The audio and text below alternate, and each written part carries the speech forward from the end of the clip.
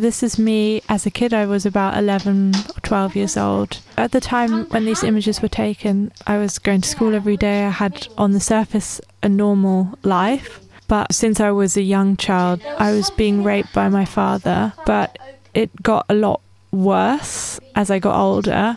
My father is a Freemason. I was taken to a lot of rituals in central London, in the Grand Lodge, or sometimes more locally in the local area where I lived, which was in Richmond, Teddington. What was the main way in which the Freemasons abused children, and you specifically? The main way was rape, but the worst ways were using your hand to kill another being. What was that abuse? Just so that we can then understand what you're acting out here as children. I saw a little boy being murdered by the Freemasonic group. And in this particular ritual, which is in the Grand Lodge in London, I've talked about it in other videos, there were many little boys. I saw how there was rape in different rooms of the Freemasonic building, where the little boys and me were taken into rooms and raped by these men. And this boy, he was lying on the altar, and then they made each little boy in turn come up and stab him with a knife in the heart to kill him. Why do you think they did that? To have power over you so that you won't speak out. So in this footage that we're going to see, there is footage that includes your father, who was the man who took you to these Freemasonic lodges and participated in rituals in which you were abused together with other children. What is your intention with this video? And what is your intention in showing your father in this video? I hope this video can help people identify children that are being abused in order to help those children find support and help. It's especially important to see the ways in which children play. By playing, they often show what's happening to them, actually. Children who've faced extreme violence, they are masters at hiding what's been done to them because their life depends on it. I also wanted to talk about my intention in making this video, and that is, I do not want any more children to be abused by the Freemasons. I do not want any more children to be abused by their fathers, and for those around those children to ignore what is being done. The man who you see in this video, Aria's father, who is an abuser, who is a member of the Freemasons, is not the only member of the Freemasons, is not the only abuser. In fact, my experience in England would indicate that, in fact, this type of family situation is not unusual in England. So our intention with this video is not to single out this individual for attack. It's to demonstrate to others the signs that children show when they're being abused, and also to make it clear to other Freemasons that when you abuse children, you will be exposed. Those children are not scared of speaking out against these men. I don't want to live in a world anymore where this is permitted and where it's covered up. So my mother was actually filming this, and me and my friend had planned the film together and how we wanted it to be shot and all the different elements and the storyline. You've talked to me before about how what you and your friend act out here is a way of you processing a ritual in the Freemasonic Lodge in London in which you saw a little boy killed. Yes. So this is my friend. She is playing the murder victim. She hears a noise, so she goes to the door and she's shot. You've shot her? I've shot her, yeah. In this reenactment, you're playing the role of the murderer, which is a role that you were forced into as a child with other children, it sounds like. Yes. So at some of these rituals, you were forced by this Freemasonic group to commit acts of violence on other children. Yes. In order to traumatise you. As a child or as a normal human being, you feel immense feelings of guilt and disgust and horror because you feel responsible. You feel like you have committed this murder, and it's the worst feeling in the world to be carrying around. And it's impossible for you as a child to realise that you were not the murderer, that it was the group, that it was the people who forced you into that position. So you see me, the murderer, going into the house and into a cupboard. I mean, I'm wearing a long black robe, black gloves, my face is covered. This was exactly the sort of attire that the Freemasons would wear in their rituals. So in this opening scene of the reenactment with your friend, you are dressed as the Freemasons were dressed in the rituals. Yes. So in a sense, you're both showing how it was that they appeared. You're processing the trauma by assuming the role of the aggressor in order to understand and process what it was that happened to you. Yes. I go into the cupboard. The cupboard, again, is a really important part in the house, because in this cupboard there were loads of shoes in different bags. In the shoes he was keeping a lot of drugs, which again were administered to me in the ceremonies to further increase my confusion and disorientation. So he hid the drugs that he was using to sedate you before you were taken to rituals in which you were abused and raped and tortured. He was hiding those drugs in the shoes, in the shoe cupboard. What do you know what type of drugs he was using? One's to sedate or one's to make you alert. I go into a bag and I open it, and inside is a document, and on it is written the testament. I think the word the testament is very apt, because I feel this is a testament to what happened. This is an account of the truth, the testament to me as a child. This is showing a detective who's looking into the computer. I was, again, never actually normally allowed access to the computer. My father had a lot of pornographic films on the computer, images of child abuse. So this outline of the body on the floor and the blood on top of it, you said you understand this now as your means of processing as a child what was happening in these rituals. Yes. So you've described how a little boy was murdered through the forced participation of other children in that murder, coerced by the Freemasons. Yes. At the Grand Lodge in London. Yes. Not some small local lodge, but the Grand Lodge. The Grand This isn't Lodge. some tiny splinter group of the Freemasons. No, and this Grand Lodge is connected to the establishment, the government. Prince Philip, for example, is an extremely high-ranking Freemason. Prince Philip, of course, husband to the Queen, father to Prince Andrew. We now know a man who rapes trafficked children. Prince Philip was also best friends with Jimmy Savile. As we've described in a previous video, Prince Philip was patron of the camp where I was ritually abused, called Outward Bound. That camp, Outward Bound, and the group Outward Bound was under the directorship of Jimmy Savile. You can look this up on Company's House. Jimmy Savile was the director of a group of camps. To return to this scene here, so there's a lot of blood on the floor, and you and your friend, playing the roles of detectives, are attempting to determine who it was that committed this murder. There's blood on the hands, which, again, there would have been blood on the hands in these ceremonies, yeah. So in the film, this is kind of a normal thing that detectives would do, is take pictures for evidence of what's happened. This is specifically related to my experience of abuse, because many of the abuse experiences involved cameras, taking images of me as a child. So I think this is a repetition of this form of abuse. So typically photographs would have been taken of you as you were being abused, or other children as they are being coerced to participate in the torture of other children. And now you, in reenacting it, are the one taking the photos. I remember being in the attic when I was a small child, and my father took me up there and took photos of me naked. But it's interesting because I hadn't heard that from you before, but my father also took me and my sister into the attic to take photographs of us. The more I learn about your experiences as a kid, Aria, the more I discover how similar so many British families are. And it's not surprising given who the royal family are. It's interesting how those who are at the highest levels of the social hierarchy in the UK, their behaviour and their abuse of children is mirrored in the abuse that's committed by those throughout the society. Yes. So you and your friend have acted out collecting evidence. Yes. Your friend just took a swab of some blood. Yes. You can see how uncomfortable I look in this part of the film. Here I'm talking to my mother. The first thing I do is wipe my hand across my face. This sort of gesture is repeated quite a lot in the film, and it seems almost like a mask that I have to wear when my mother is present in the room. I seem a lot more compliant. I feel really strongly like I'm showing our relationship here, as in I was being manipulated by her. She had so much control over me. You can see my discomfort.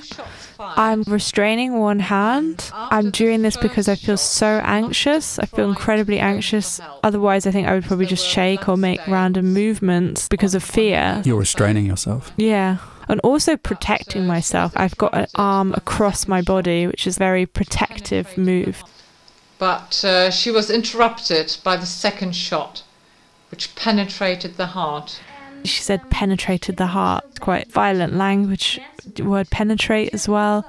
And when your mother says penetrated the heart, it sounds like she's describing there what it was you witnessed at the Freemasonic Lodge, children being forced to penetrate the heart of a little boy. Yeah, you can see as well I'm nodding a lot, looking at my mother a lot.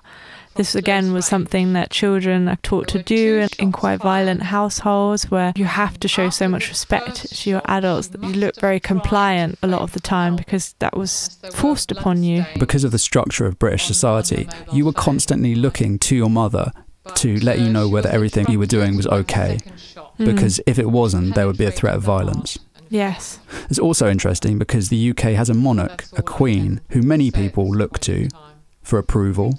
And if they don't get approval, there is a risk of violence. So it's interesting that there's a relationship between the British family in the house and also the overarching British family, the royal family, the nature of hierarchy in the British establishment, Yes. how it operates on two different scales inside your family home, but also operates in the wider society. If you think about the Queen's speech every Christmas, many families watch this and nod along and say yes to it, just like I'm doing to my mother.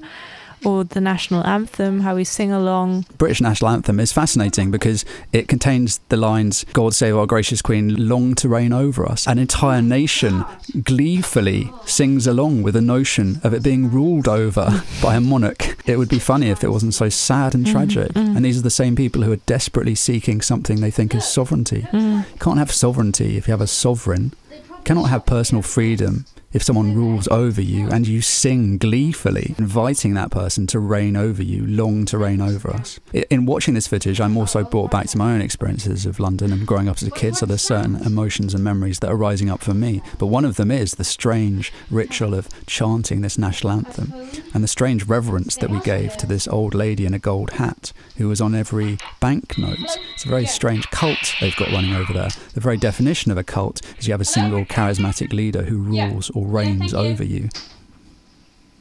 We now entered back room of the house. This is where my father had his study. So at this point, in your reenactment of this crime that's been committed, you've walked into the back room and you're questioning your father. Both you and your friend are playing the roles of detectives, and your father is playing the role of a suspect. Yes. And I imagine that as children, this is probably what you wished could have happened, that two detectives could have come into the house and questioned your father. Yes. You begin to question your father, your friend takes photographs of him, or acts out taking photographs of him. So I think this scene is very interesting because we have a situation that I think many children in England wish could have happened as children. They wish there had been detectives who could have come into their house and investigated what was being done to them. But of course, in England at the time, and still now, we know that 2/3 of British police officers refuse to answer the question, are you a member of the Freemasons? 2/3. One of the highest ranking Freemasons is Prince Philip. So you effectively have a secret police force running within the existing police force. And so it's very hard for any children who are experiencing abuse to speak out and be heard. The majority of police officers who turn up, if a child requests help, will be part of the occult group abusing children. Yes. And the Freemasons, who are represented by a checkerboard pattern, have their logo wrapped around the heads of British police officers. That logo was put there, the checkerboard pattern was put there by Percy Silto, who was a prominent Freemason who designed the police uniforms. I mean, you sort of wonder, what is it going to take to wake people up when you literally wrap the logo of the Freemasons around the heads of British police officers? I'm very confused about British society. I'm very confused about how it got to the point where the Freemasons, a secret society, are in control of law enforcement. Just to return to this scene, you're questioning your father. My friend is showing an image of the body and the wounds. Like you're saying, it would have been my dream to have had detectives that come in and ask questions about what's happening. You see that my dad looks at the camera and you can see that it's just purely dead behind his eyes. And it's important to see that my mum was filming this part, so he was sort of communicating with her. I don't know what he's trying to communicate. To me, it looks like the look that your father gives the camera, and the camera is being held by your mother, is a kind of a knowing arrogance. He's looking at the camera and saying, I am in control here. I know what's happening. Yeah. He thinks you're stupid. But to me, looking at this footage, I think you're both very clever children because you're acting out what it is that happened to you. You know that your mother is making a record of it, and perhaps you know that at some point in the future you'll be able to get this footage and use it as a means by which to help other children. I think so. I think we were actually very aware of what was happening and how we knew as well that through the power of play and through fantasy, we were able to tell the true story. And we knew that this was a good way because adults don't understand this language. Whereas actually for people who are connected to themselves, it's very clear. Okay, so in this scene we're acting out going to a gun shop as the two detectives doing their investigation. So you're in a gun shop? Yes. Would you like to look at the, I've got a Kalashnikov here, or the Colt 45, or the Luger semi-automatic? We ask about different guns and my father reels off like a whole list of different weapons. Again, I don't think this is normal standard knowledge. It's very specific gun knowledge, and I think, like you're saying, it shows his arrogance and feeling that he just won't get caught. I think it's very revealing that your father lists a series of guns quite quickly to you and quite nonchalantly, as if this is knowledge that he's quite familiar with. It's mainly just showing what a dangerous person he was. He was living in a world where he knew about weapons and how to commit crimes and how to cover it all up. It's a kind of, he was living in this dark milieu of drugs and violence and very important Freemason. You know, he was, I guess, had a lot of power in this underground world. So this is the last clip. Up until this point, I've been so clear on what I'm trying to communicate as a child. I think I'm very aware of showing who did the murder, pointing the finger at my father because he was leading Freemason and involved in all these crimes. He was perpetrating the crimes. He was organizing the crimes. But for me, the play is real. I'm depicting what's happening in real life. It's not a play to me. But at this point, you see me, right at the end, you see me laughing when the detective says the name of the murderer. Because I know at this point my true emotion comes out and it seems absurd, it seems ridiculous to me that this is the murderer when I know who the murderer is. It's my father. It's not this random made-up name. I wanted to ask, you in reality have reported to the police the activities of your father and of these Freemasonic groups. And what has happened? Basically, nothing has happened. They pretended to start an investigation. Ultimately, they said they will not continue with it. They will not continue with it. You see, at the end, I'm led out. I'm the guilty one. I'm charged. Yeah, me as a child, I'm led out. I'm going to go to prison, which is basically how you feel as the victim. You're the one that is sentenced. It's already a life sentence to carry around the pain, the terror of what happened to you. But that is literally what happens now as well with our reports to the police. We're the guilty ones. The whole time we were treated as suspects in the case. When you have a secret society running a police force, headed by Prince Philip, who we now know was associated closely with Jimmy Savile, ran a network of camps called Outward Bound, at which children were raped and abused. Prince Charles, very close friends with Jimmy Savile, was marriage counsellor to Charles and Diana, had intimate access to all of the royal family's properties, among other properties. We also know Prince Philip's other son, Prince Andrew, rapes, sex-trafficked children, supplied by Jeffrey Epstein. This is all public information now. When you have a police force in which 2/3 of those in the police force are members of the Freemasons, headed by these people, this so-called royal family, it's not very surprising that when a child or an adult reports the abuse of children, that the members of the police force turn the survivors into the criminals. It's almost got to the point where it's become ridiculous. If you report the abuse of children to the British police force in connection with the British establishment, then you become the criminal. Instantly, you become the criminal. Because the British police force and the Freemasons are effectively the same group.